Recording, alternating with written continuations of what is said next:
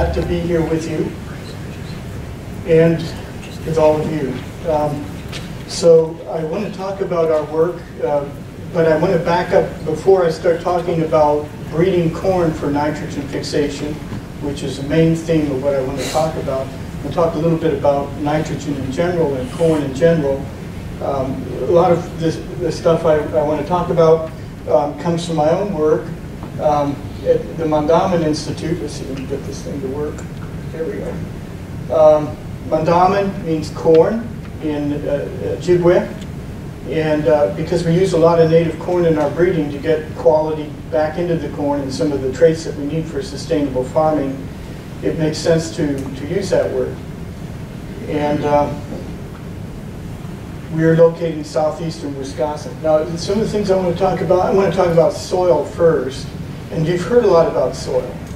But I'm hoping I can sort of put it together for you from the perspective of corn. we talked about soil quality, structure, and so on. I want to talk about root health, because that's a big issue, particularly when it comes to microbial relationships with corn and how well it can do in terms of getting its nitrogen. I want to talk about organic matter quality. I want to talk about also stimulants. We've heard a lot of talk about microbial stimulants. We've done some research, in particular with biodynamic preparations, to see what kind of effect they had. And in terms of yields and profitability, we've done some longer-term research on that. And then we're going to talk about fusarium. I assume all of you know what fusarium is. It's a fungus, and it's an important factor in Midwestern agriculture, not only in terms of soil biology and plant health and nitrogen, but also in terms of end product, in terms of mycotoxins. So let's start out with the soil. And there's two pictures here, and the one on the right you see these are side-by-side medium textured soil in southeastern Wisconsin. The one on the right, we just turned under sweet clover. It had been underseeded in oats, and you can see that beautiful soil structure there. On the left, we had grown corn after sweet clover the previous year. And what do you see? What's the difference between those two soils? Well, yeah, there are some roots here, and from the corn from the previous year here. Can you see? I don't know how you can see that this is almost kind of massive. What we call massive structure. It's like a brick. And over here, can you see all these fine crumbs in the soil? What'd you call them, Dean? You had another word for them. I call them crumbs, aggregates, peds, and you had one other term for them. But coffee grounds. That's what Gary called them. Yeah. So basically, with soil building, you can see what corn has done. We built up the soil by using a cover crop, and the corn took the starch out of the soil. The corn destroyed the soil quality, and it produced a lot of corn. And I want you to be thinking that corn actually is a soil eater. It is. It gives us a lot, but it takes a lot to grow it. And if you've seen where corn has been grown after corn a lot, you'll probably see a lot of soils that are pretty darn hard. And it has to do with the roots. It has to do with soil, what happens to the soil aggregates. The aggregates disappear. And I want to talk a little bit about that aggregation process. It was beautifully gone into a little earlier on. Here you can see another medium textured soil. This is a McHenry. The other one was a Fox silt loam.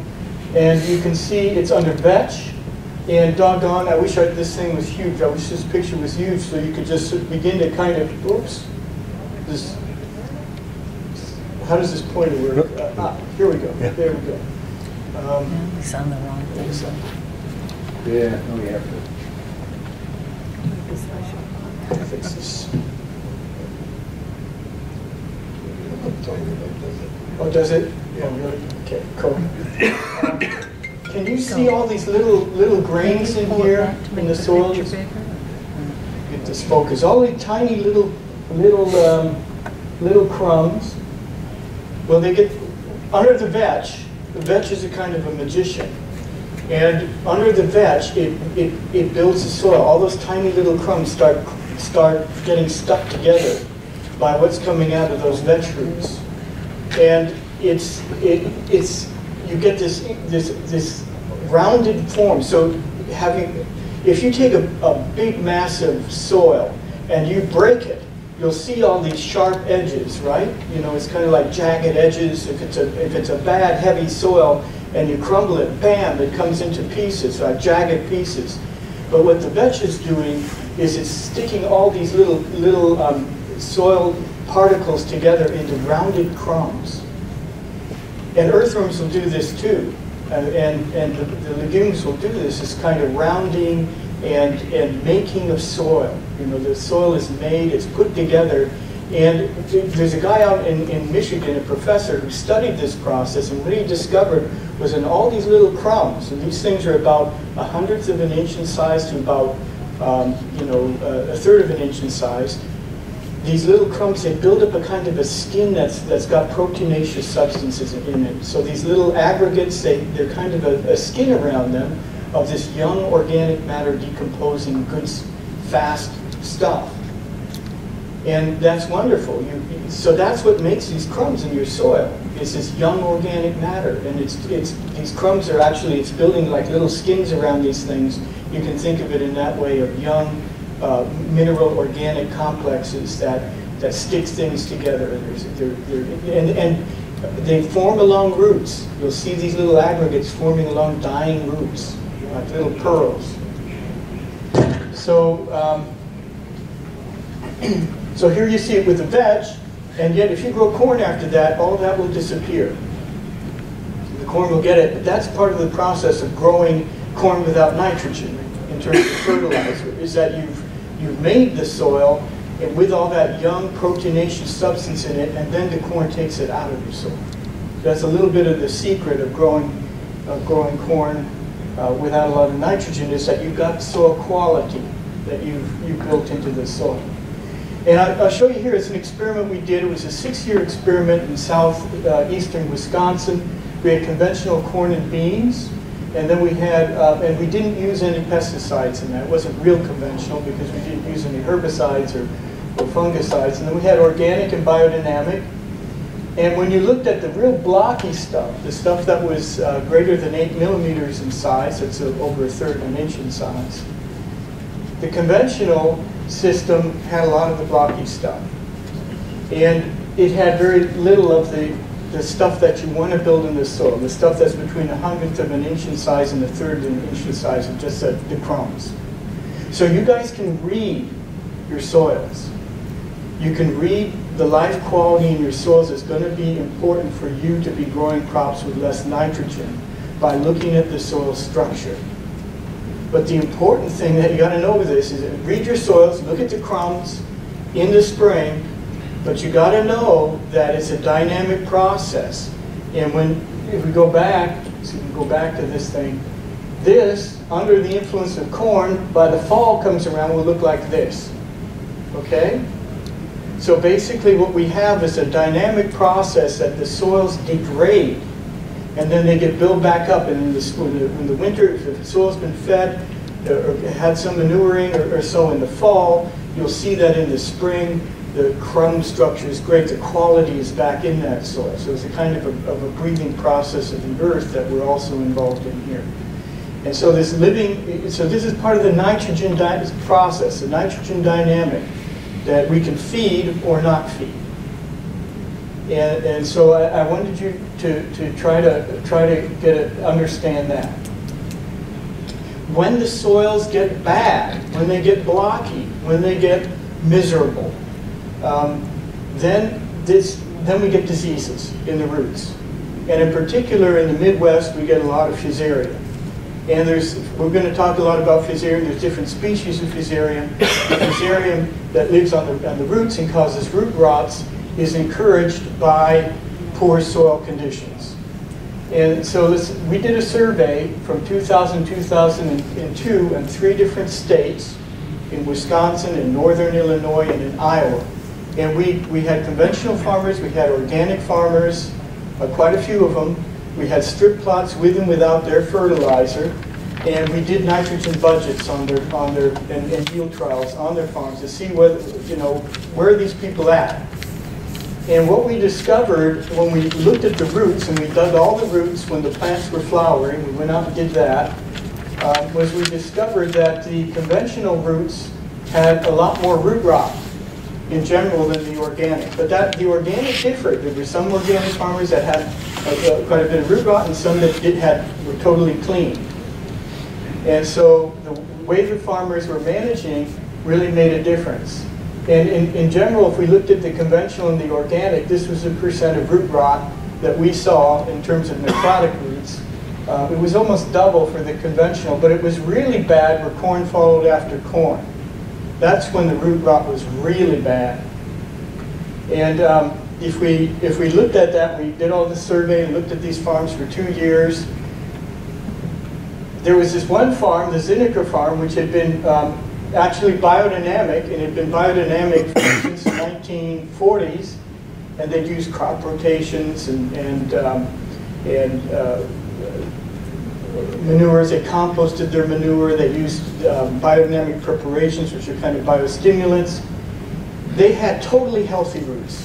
We didn't see it on any of the other farms. In fact, at the stage of enthesis, when the plants were flowering, the seminal rooting system, the very first one that came out of the seed, was still alive.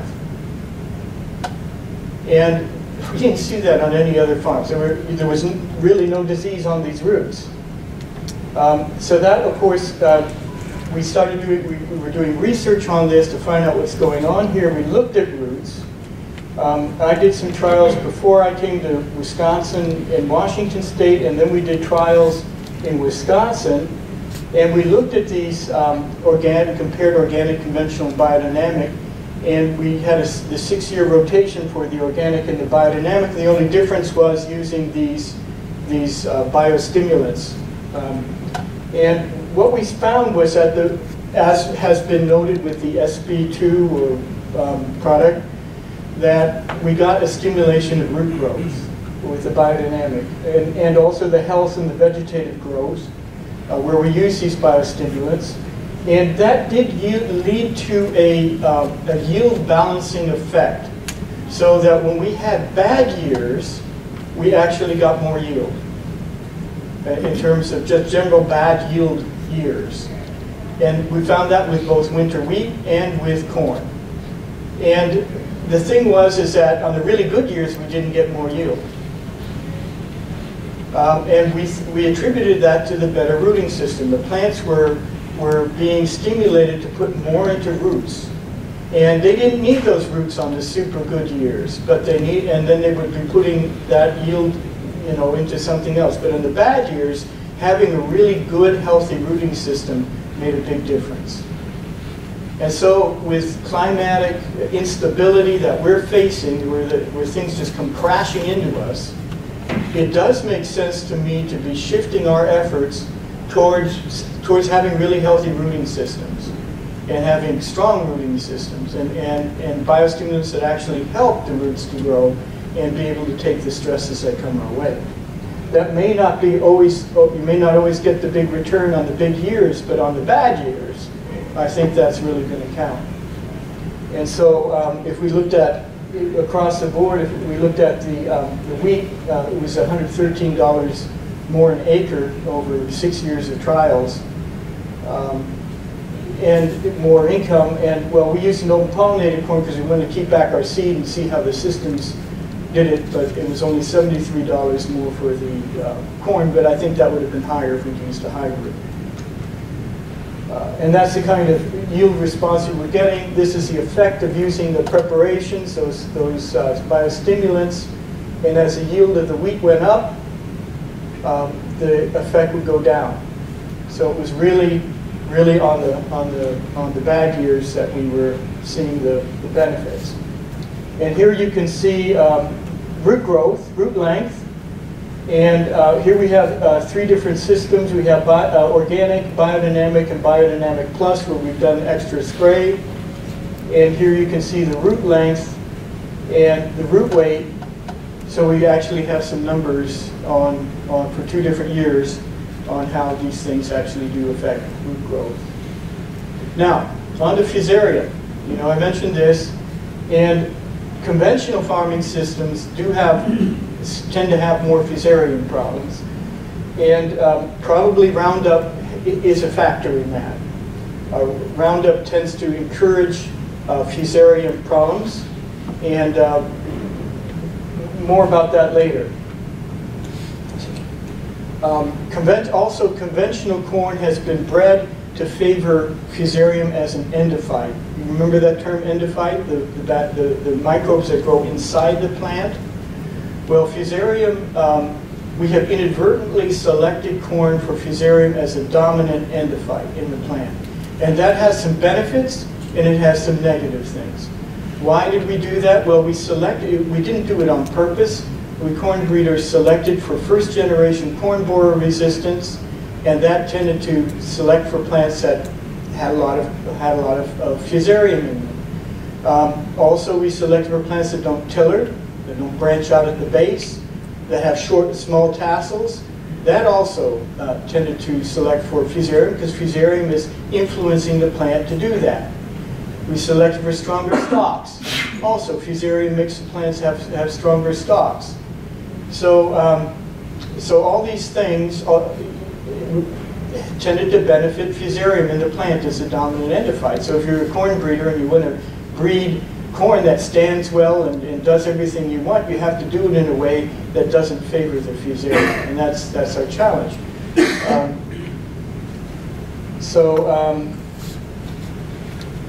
There are some bad things about Fusarium. Fusarium, for one thing, it induces nitrogen deficiency in the plants. So plants, when they have Fusarium problems, they get nitrogen deficient. It's a physiological effect, and so they just aren't as nitrogen efficient. And also they have a negative effect on all the good microbes that live in the plant, so that they produce fusaric acid. They're very dominating. The bacteria that can fix nitrogen, many of them are reduced by Fusarium, and also other fungi. So it's a pretty strong dominant endophyte. Oh, and also it induces, okay, so Fusarium also, under the wrong conditions, produces a lot of toxins. I assume that you guys know about Fusarium, that you've had grain crops that where things were wet, and or you had a drought, or you had other problems with stalk rot, and you had the Fusarium in the grain, and you couldn't feed this stuff to your animals, or you had to dilute it, or you couldn't sell it. How many of you know about Fusarium? Raise your hand if you know about Fusarium. Yeah. You probably experienced its bad effects. It produces mycotoxins that are extremely toxic. They're not good for animals. They're not good for people. They have lots of effects. They can cause cancer, birth defects. They can suppress the immune system. They can alter the nervous system and the functioning of the brain. And they're not good things to have around in the food system or the feed system. So what does all this mean? If we want to be breeding corn that comes into a different relationship with microbial partners, what it means is that we have to, first off, we have to be looking towards healthy systems where Fusarium doesn't thrive. That means we need to be getting probably away from Roundup, and we need to be getting away, and we need to be building soil structure and have healthy rooting systems. Also, we need to be selecting plants that thrive and can do the nitrogen efficiency thing because they're not fostering Fusarium inside themselves. What's been discovered in all the research that's been done, and I got a paper up on my website on this, reviewing all the research that's been done on nitrogen-fixing corn. There's been quite a bit that's been done. Is that what people find in general is, yeah, some corn can do it, but a lot of corn can't. And it's very variety specific. And we're going to hone in a little bit on that, but basically what you have to have in order for it to work is a partnership that develops between the plant and the microbes. And there has to be kind of a meshing of their metabolisms between the two things. And it's a kind of an intimate adaptation process where the plants and the bacteria co-evolve to be able to do these functions. And so this is a process that has to be fostered. And if you're putting a lot of fertilizer on the plants, you won't see it. So basically, when we do this breeding, we actually have to breed under conditions where we don't fertilize and see who can really do it. The plant, when it's nitrogen stressed, it shifts its metabolism in the direction of trying to foster these beneficial bacteria that can fix the nitrogen. It reduces the amount of ethylene in its tissues, which is a natural antimicrobial, and it reduces other compounds that it makes that would inhibit bacterial growth. It may produce aerenchyma, and in a moment I'll show you what aerenchyma are. The plant actually bores out its root. It makes tubes in its root in order to, and inside those tubes, nitrogen-fixing bacteria can live. And it also, there's very specific races of corn that have evolved to be able to fix nitrogen from Mexico. And these races of corn actually exude a mucigel on their roots, on the ends of their roots. And this mucigel will harvest almost pure cultures of nitrogen-fixing bacteria. And it's been recently shown, and this has recently been shown by others besides ourselves. So anyway, here you can see what a root looks like, a cross-section of a root that makes these aerenchyma. You can see it actually uses hydrogen peroxide to bore out in a beautiful way. It's a real sculpturing event to make these aerenchyma. And this is a normal root, and here's one that makes a lot of aerenchyma. Not all corn does that. And here you can see nitrogen-fixing bacteria. These little stars show inside these aerenchyma that will fix nitrogen. Now, this shows one of the Mexican corns that we've been working with to do our breeding, and you can see here what we noticed when we were selecting. Can you see that little blackened tip there? Can you see the mucigel around it? Can you see that like sort of slimy covering on the outside of the root? Yeah? I assume you can. Of course you didn't say, yes, we see it. But anyway, I assume you see it. Well, what's going on here is that the roots have a kind of a maturation process. Can you see how blackened these guys are at the tips? Yeah?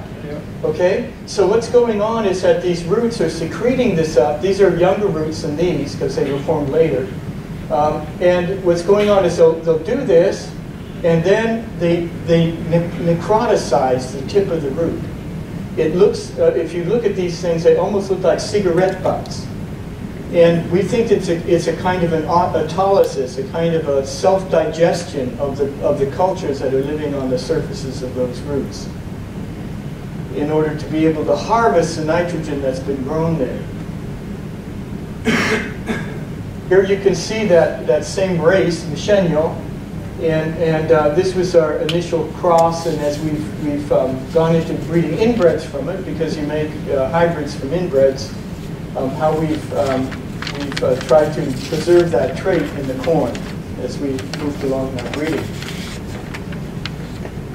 Here you can see University of Wisconsin and UC Davis have recently published a study on that landrace, the Michenio landrace, showing that it can fix very large quantities. I believe it was up to three-fourths of the nitrogen in the plant, up to that level, using that on that mucigel, probably mostly. Now I want to talk a little bit about the process that we have gone through and the kind of results. One thing is nitrogen efficiency, but what good does that do us? there have been some things that we have found. One of the things that happened when we started breeding our corn under conditions where we didn't fertilize was all of a sudden we started seeing kernel quality shifts. And we had a lot of mutations that were popping out in our populations. And we've done quite a bit of study on the quality of the grain that came from that, together with Abdullah Jaradat from Morris, from the USDA station up in Morris. And what we found was that these opaque, or these soft kernels that were popping out, you can see them here, versus these harder endosperm corns, that these opaque kernels were associated with much better kernel quality in terms of their nutritional value. Not only were they more digestible, but also they had better quality protein. And the frequency that we found in some of these populations of mutation or of shift in the proportions from one generation to the other after several years of this kind of stress was very high. So it seemed like there was a kind of a jump going on, a kind of emergence of traits. So we suggest that this is not what we call genetic evolution, but what we call epigenetic evolution. That patterns are shifting of expression of the genes in the plant under the conditions where there's not very much nitrogen in the soil, or not very much available nitrogen. When we made hybrids from our inbreds, and we studied them versus conventional inbreds, we found that we had higher protein, but the protein quality was much higher. In particular, we had a lot more methionine than we did in conventional. And that's, of course, very important for any of you who have poultry or sell your corn, and I think about more than half of the corn that gets sold, organic corn that gets sold, probably goes to feed organic poultry. And methionine is the major limiting amino acid for organic poultry production. So people are having to feed things like sunflower meal or soybean meal to get enough methionine for their organic birds. And basically we've strongly increased the methionine by selecting under these conditions. Also the lysine has gone up from the conventional as well. A 14% difference here, 51. This is wet chemistry analysis. It costs us about $85 a sample. We developed a near-infrared method that cost us about $5 a sample to do the analysis. And here you can see from 2011 to 2016, we analyzed 149 conventional hybrids and 1,250 of ours, and that was in terms of test plot research with side-by-side comparisons. And you can see that with that research, we're about 30% higher in methionine than for the conventional corn. Now that has a value. That increases the value of the corn by about $1.37 a bushel, just for the methionine. Not to talk about digestibility, not to talk about carotene or anything. Here we look at the trials that we had, 120 of our cultivars versus 12 conventional. And if we look at, and here was 90 of ours versus 7 conventional hybrids, 78 of ours, 6 conventional. Proteins were 16% high, 17% higher, 15%, 25% higher than the conventional. Oil was 20% higher, 13%, 11%. Lysine, 20%, 19%, 20%. Methionine, 24, 25, and 36% higher. So, hey, that's a lot of data. You know, this stuff actually does that. And it does it routinely. And we also have tried just by selection to increase the methionine content in the grain, I mean not the methionine, the carotene content in the grain, and that's particularly because we want to get egg yolks like that. That jacks up the value of a dozen eggs. I just was in Milwaukee last week, not last weekend, but the weekend before. My wife and I bought some high quality eggs, $10 a dozen. Okay, they were really orange. Okay, they were really orange. And I've been in Los Angeles, and I've talked with poultry companies out there on the West Coast, and yeah, I mean, basically, people want orange yolks. Orange yolks means quality to people. They can see it. And so we've been selecting for that, and boy, do we get some orange eggs, I'll tell you. My wife and I were just like, okay, you know, sometimes it's hard to do what we're doing. Breeding corn, small business. Hey, we work with some really good professionals and so on, but it's not easy to breed a new corn that has a quality, not just quantity, but quality on it. But when my wife and I sit down at breakfast and open up those eggs, we know we got something. You know, we just have to find out how to make a living from it in a good way. So that's what we're doing. And I should say that we're you know, some of these eggs that we're raising, you know, they're so orange that, you know, they go past the color charts that people use to judge egg color. They just do.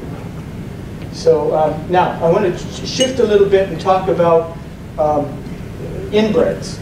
Okay, so inbreds, are there any of you who grow hybrid seed? Besides Steve out there, Albert Lee's here too, right? You guys grow inbreds. And you know that organic or growing inbreds under organic conditions, at least from what I've heard, maybe you can say the same thing, you got to get the right inbreds because often they do not do well under organic conditions. And so we started to study that, and we had some inbreds from a company, and this is what we call culture shock. When you bring them from a conventional system where you're not using a lot of fertilizer, and you bring them into an organic system, they often, particularly if you don't really fertilize heavy, they don't do so well. And they look like they're low in nitrogen, they're deficient, and they don't compete well with weeds. And here you can see on the nitrogen deficient year, wow, they really look bad. And we took 8 different breeding lines that we had kept and grown them under organic biodynamic conditions for years, and we compared them with the original inbreds. And here you can see what we had been selecting under our conditions and what the original stock was like.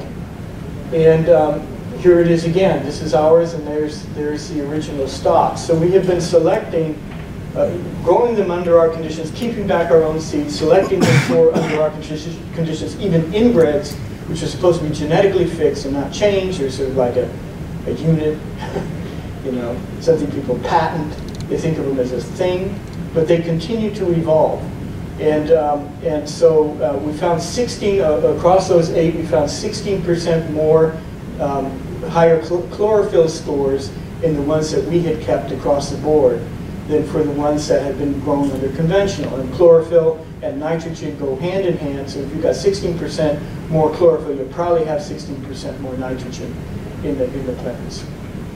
So now, one of the things that's going on when we look at our rooting systems under low nitrogen conditions, I'm not talking about under high nitrogen conditions, this would be totally different, but when nitrogen is deficient and we grow ours here and we grow theirs there, you can see a very different rooting system.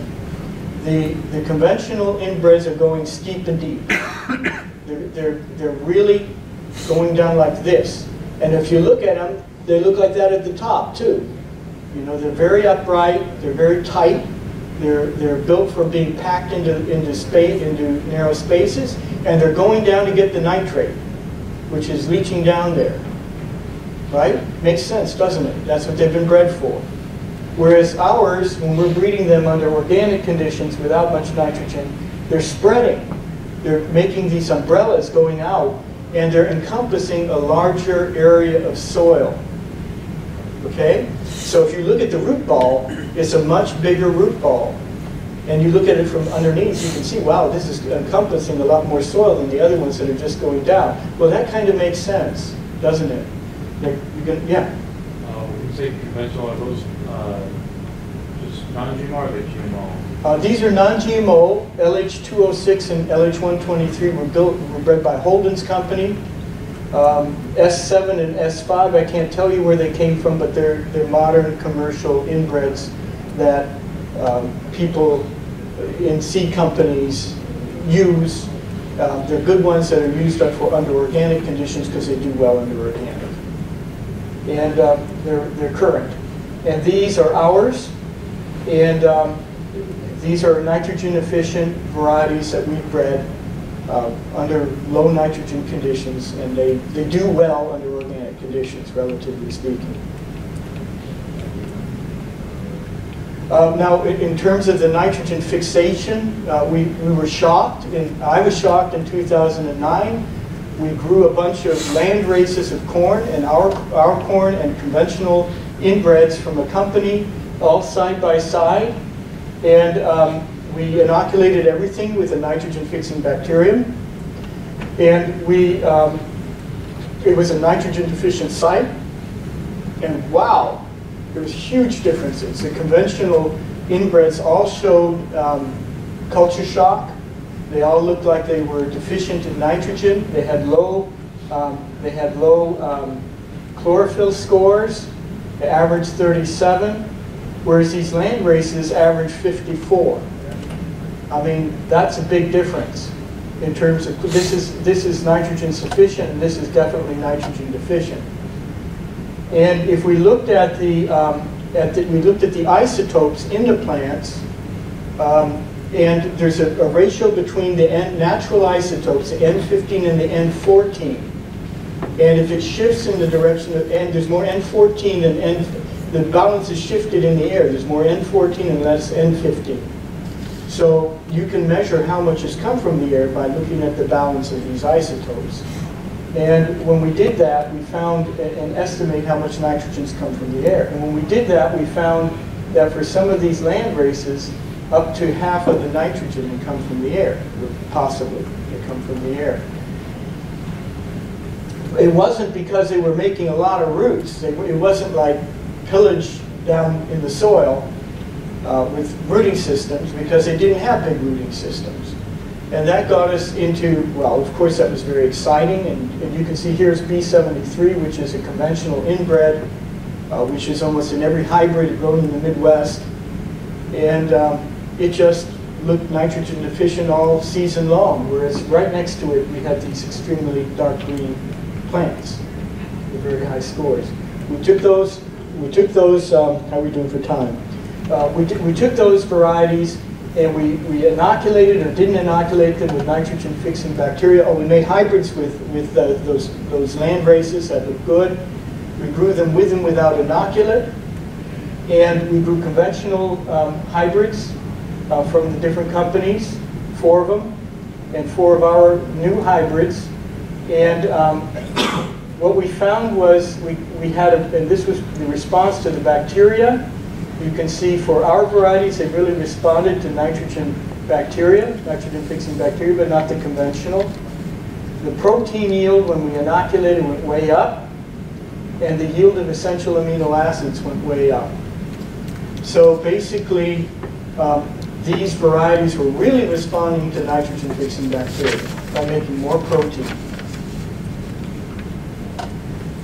And if we looked at the grain yield going this way and the protein yield going this way, and these are these new experimental hybrids, and these are the conventional hybrids that you guys at that time probably were going to, you could see that for every unit of yield, we were getting more protein from these experimental hybrids, and that's what we started breeding with, those things. And we did crazy things. We grew them in a quarry, an old quarry soil, to see, well, how far can we push this? And you know, a old quarry soil is not really that much soil. It's what they call an insectisol. It's just beginning to be a soil, and you know, basically almost everything crashed. But we had a few varieties that made it all the way to flower. It didn't get anything that made seed, but we had a very heat and drought conditions. But those ones that made it to flower, those were the ones that then we continued to use. Practically no nitrogen in that soil. And then we also grew them in very sandy soils. It's really nice to have. I know it's hard for a farmer to make a living on a poor sandy soil, but from the standpoint of selection, it's great. So we had a soil that had 1% organic matter, but was well stocked in P and K, and we grew a bunch of these elite lines that we were breeding. When we looked at it, we had a normal corn belt populations that we compared them with. And what we found was that the conventional normal populations went barren. They didn't form ears when there wasn't enough nitrogen. Whereas some of these elite breeding lines could form ears and produce something and under those conditions. So here you can see the conventional, and this you can see the best line, which then became our most used line, the C line. And here's where in 2015 we were able to fix an inbred from it, or an inbred family from it, which really was like super dark, and grown wherever we grew it. It was just like, wow, these leaves are black-green. They're loaded with chlorophyll, and they were also loaded with nitrogen in the leaves. Here you can see it versus its sister lines. It was this one here that really was doing it. There's a lot of selection pressure was put on it to be able to get to that level. Here you can see it in the field versus related neighbors over here, but it's doing it under the nitrogen deficient conditions. And here you can see it the next year in 2016. These ones are doing it. These are related ones that aren't doing it. So wow. When we took these hybrids and we looked at them in 2016, we looked at them on 3 different sites. We had a low fertility site, 2 low fertility sites where we used a small amount of chicken manure, and we had a very heavily manured site, that biodynamic farm I was telling you about, which had been heavily manured and had great soil fertility. And on those sites, we got an earlier planting on this one than we did on these, just simply because we were bringing seed back from different places, and it just took us time to get it all together. But on these sites, which were planted in June, you could really see that there was an effect of these new hybrids, that they did really well under the low nitrogen conditions. Whereas on the conventional site, or not conventional, on the heavily manured organic biodynamic site, we didn't really see much difference in the yield. So the point was, hey, you know what? We're not breeding racehorses here. I'm sorry. We're breeding working horses, and they really can do something, but particularly under the conditions when we say we're bred, under where there isn't really, where nitrogen is more limited. We see the differences here. You can see this is that C corn I was telling you about versus the inbred. It was bred by crossing that Mexican corn twice with a corn belt dent inbred, this inbred here, and you can see the color difference here. And we're talking about chlorophyll scores when we compare the conventional inbreds with our inbreds. We're talking about generally somewhere between 15% and 31% more chlorophyll, higher chlorophyll scores just in the inbreds. Okay, so they look like they're more nitrogen efficient when you grow them. When we grew the hybrids this year, here you can see hybrids that we thought were our best nitrogen efficient line. This is on a manured site with chicken manure, where nitrogen wasn't a problem. And this is our check. This is FOSS 8507, a really good hybrid from Steve's company. And you can see the chlorophyll scores are higher than for the FOSS, and that was the case over 5 different farms, or 6 different farms. However, for that one particular hybrid, it was bred from the C. It was C crossed with C, and it had more susceptibility to gray leaf spot this year. We were talking about things crashing in the fall for a lot of varieties. Well, this one crashed, and the FOSS 8507 did not. And so it out-yielded this variety because of disease resistance. But we do have varieties that seem to have the disease resistance, and they produce much more similar yields. Here you can see where we got really clean leaves, even we didn't seem to have problems with tar spot on those, which was nice because tar spot seemed to be a real issue this year for us. we're going to just go over here. Overall yields with our best hybrid 17 by C2B2, which I'm working with Steve on. We're trying to get this stuff out. We're working with a bunch of farmers. We have strip trials in 4 different states now with farmers. And we had on 13 sites, 17 reps. In terms of bushels per acre, it actually did out-yield the checks on average. But with a really good check, like the FOSS 8507, well, we were going behind it. We didn't do as well. But still, we were at 175 bushel an acre. That's a high methionine corn with high carotene content. Maybe it's worth $1.37 more a bushel just for the methionine. I don't know about the carotene, what that's going to put it. So I think there's some potential here for getting something that's going to have quality and yield. And that's the point. We actually want to have something that has better value. It'll have better value not only if you sell the grain, but also if you feed it to your animals. And that's kind of what we want to do. You know,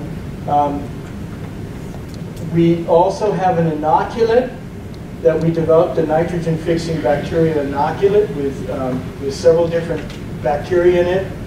Target the endophytes in the plant, also on the roots, in the soil. And we did see across the board for the FOSS 8507, 10 bushel more where we didn't fertilize, and 10 bushel an acre more where we did fertilize for the FOSS 8507. So, but for the nitrogen-fixing corn, it no longer seemed to respond at all to the inoculation. And I think that's because it's carrying the bacteria in it. I want to say, on these endophytes, the plant can carry endophytes like the fusarium from seed to seed, from seed to plant to seed. So they carry them along, the culture that they have. Not all the bacteria or not all the fungi, but some of them they will carry with them. And I suspect that's what's happening here, that we actually have built up these endophytes in the plant, and these nitrogen-fixing varieties we're developing may not need to be inoculated anymore. But for conventional hybrids, this inoculant might be really interesting. Okay, so here's my question for you all. And this is something that interests me very much. We're sort of at the research stage with this stuff. We're taking it out in strip trials. And I'm working with Steve. And we're interested in people, you know, who'd like to try it. Not necessarily in a strip trial, but just like to try the corn. And if you are interested in that, I've got a pad of paper here that if you would be so kind either to talk to me or write your name down. We're working together with the University of Illinois. We have a project with them, and we're setting up a kind of a collective group of farmers that are working together on this. So please do let me know if you'd like to be involved in that.